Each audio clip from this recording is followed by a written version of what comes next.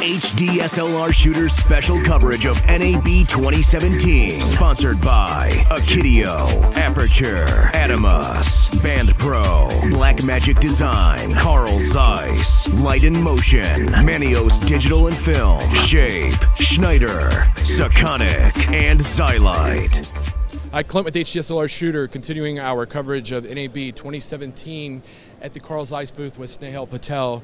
And Snehal, you guys dropped a bomb on NAB this year with a brand new successor to the CP2, and it's not just an improvement, it's a major deal. Talk about it. Yeah, thanks for saying that. Yes, we tried to make a splash, and as you came into our booth, I think you saw that we have an artist that's actually painting a set of CP2 lenses, our original, the T2.1 line, and we're honoring them as we move on and discontinue the normal CP2 line to replace with the CP3 line. So we have all these painted glass that you saw, when you walk in. It's really beautiful. It really is to show that we're ready to move on because we've listened to customer feedback and we've created a new baby, the CP3 lens.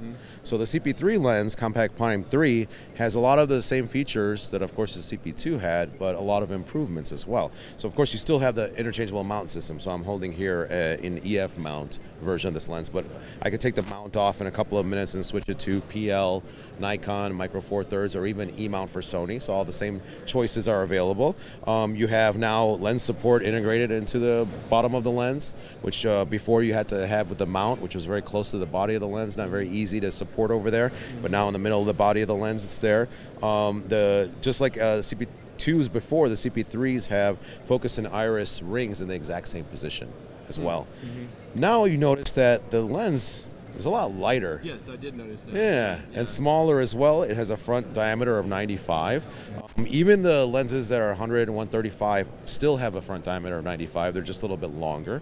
Most of the lenses weigh almost the same, so that makes it easy for when you're using a Movi or a gimbal or something where you have to balance and change lenses. There's very slight balancing that has to be done, changing most lengths of these lenses. They're more consistent in T-stop, which is actually, believe it or not, very, very, very important for cinematography, because when you're on a set and you light it, you don't want to double the lighting or quadruple the lighting to take your extreme close-up or your extreme wides because your T-stop changed so much. So instead we have the 15, a brand new 18, and 21. So for the first three lengths of the lens, 15, 18, 21, the T-stop is T29. And from everything from 25 all the way to 135, it's T21. So out of a 10 lens set, 7 of them are T21 and 3 are T29. So very, very consistent over there. We also have new coatings on the lenses and new construction and design. So you're starting to see better micro contrast because you're going to see more levels of contrast essentially because we have different paint making it really dark inside. So there's no reflections or anything like that. And so with the new anti-reflective coating, you're going to get a much better picture too. And if you believe it or not, you're going to see reduced chromatic aberration and nicer image. So there is a little improvement actually on the picture side from the CP2s. And then aside from that, just the construction, and you see the rings. It's smooth. Oh, very smooth, right? It's like ultra prime style dampening that's in there, so it really feels natural. They put the dampening that they put inside here. It's just it doesn't change when it gets hot or cold, so you're not going to feel like in the cold it getting harder or anything like that, and looser when it gets warm. It actually is very consistent. So that's what's really nice about it, because now you can go out and be confident that, look, I can go in any condition, anywhere, throw the lens up on a drone or on a frozen lake, and my motors won't get stuck or anything like that. And of course it's hardy. So you can use electronic follow focus systems with it without any problem. And not only do you get all this great quality and affordability with this lens, but there's more. Okay, more? Yes. So beyond just having a regular version of the CP3, which is exactly the same price point as our outgoing CP2s, we actually have, for a little bit more premium, the XD version of the lens. XD means extended data. Extended data. Now, so this has a separate module on it. Yes, not only does it have connectors in the back for the PL mount that communicate with the camera, but for those cameras that don't have that connection, it has an external port as well, which actually can work with monitors, cameras, a whole host of other devices. So if you take this lens and you put it on a camera that already has the ability to connect to the connectors in the back, you're going to see some data already coming. So in the Alexa camera, for example, you're going to see the name of the lens, the serial number, you're going to see the focus and iris marks moving, and that gets saved frame by frame automatically in the video files, just like a master prime lens would behave. Right? And that is because we're communicating using the Cook/I protocol, and that protocol is open source, so we don't have to charge the licensing fee to our customers to utilize it. Plus, it allows us to add extra data. So the extended data is beyond focus and iris and hyperfocal distance, the typical stuff that you would usually get on a lens, and we're actually giving you distortion and shading information as well, so that for VFX, compositing, any kind of special effects or After Effects work you do for commercials, you now can have distortion and shading removal. So you can actually take away some of the lens characteristics so that you can do your work onto the image. So in this case, what we're doing is showing you that we're taking the data out of here right now, right? Pointing it at this distortion and shading chart and going into the Master Locket Plus with this information. The Master Locket Plus is a new device by Ambient that actually reads our data from our lens and transmits it wirelessly while providing timecode to the camera, transmits it wirelessly to your DIT station. We now have Pomfret software we're working with, and the new version of the Live Grade will automatically have lens correcting controls. So now you can see data coming in. So as I iris, or if I focus, you're going to see the shading and the distortion data changing on screen in real time. And I can in real time actually take out the shading and the distortion so that I can see what it looks like. And then I can save this file. So either through LiveGrid, I can save a static file, and through SilverStack, I could actually have a stream of data based on timecode if I focus and iris during the shot, for example, so that my distortion shading changes. And now I can take the data and save it with timecode frame by frame. And then we have a free plugin for Blackmagic DaVinci Resolve, which essentially allows us to take that same data file for that shot and apply it and now flatten or unshade a shot. So you would say, well, why would you do that? Well, it's because I want to avoid this. We don't want to see anyone ever shoot charts again if we could avoid it. It's a non-creative, technical thing that you have to do. Time and money.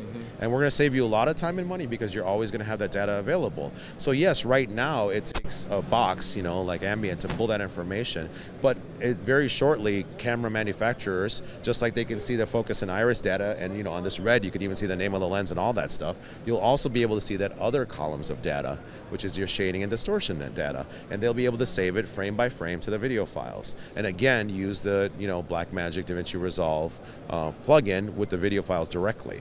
So you'll have many choices very shortly. We're already working with a lot of camera manufacturers and other partners as well. So there's a lot of different uses for this kind of technology.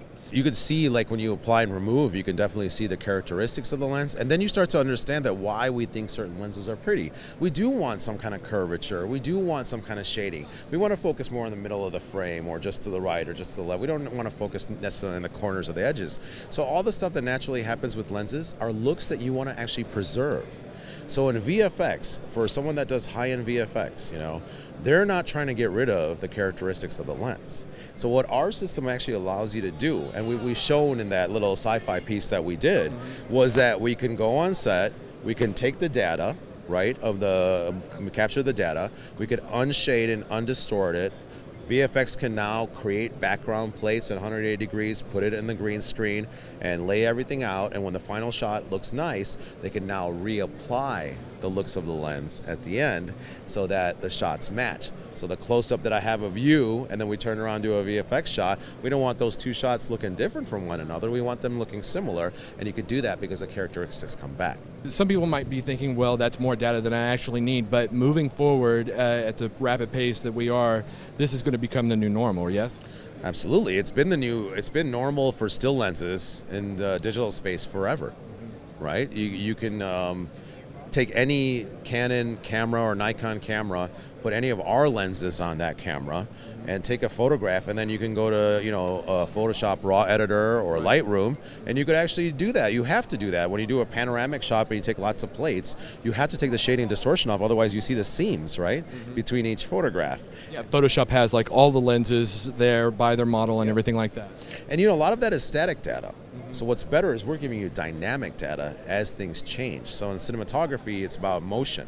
So we're not just giving you an overall, like at that moment, what the distortion and shading is. We're giving you the data of what happens the whole time. Are these going to be shipping very soon, or? Yeah, so basically the CP3s themselves, the normal versions of the lens, are going to be about the exact same price as the CP2 lenses that they're replacing, and they're going to start shipping in about June or July.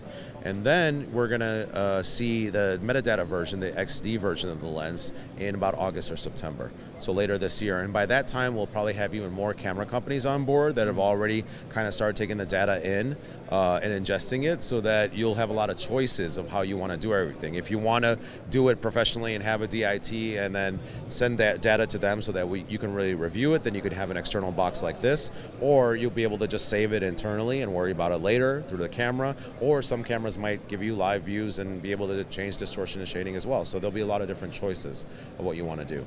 I think the key thing here for people to think about is that all cinema lenses, or so-called cinema lenses, are not created equal, and these are actually smart, intelligent, and are future-proof. When you talk about getting a cinema lens or buying a whole range of cinema lenses as far as different focal lengths, you need to be thinking about an investment that's going to be with you for a number of years, and these are going to be locked in future-proof for a long time, it sounds like. Yeah, and thinking and talking about future-proof, we are going to have abilities in this lens that you don't even know about yet. And the beautiful thing is, as soon as we release a different feature, or if something upgrades, you can actually upgrade the lens through the data port. Wow. Upgrade it to do what? I don't know, fly around or something like that. No, but there will be extra abilities actually, because there's actually circuitry in here that we haven't even talked about yet. And you'll start to see in the future more and more things come out of it.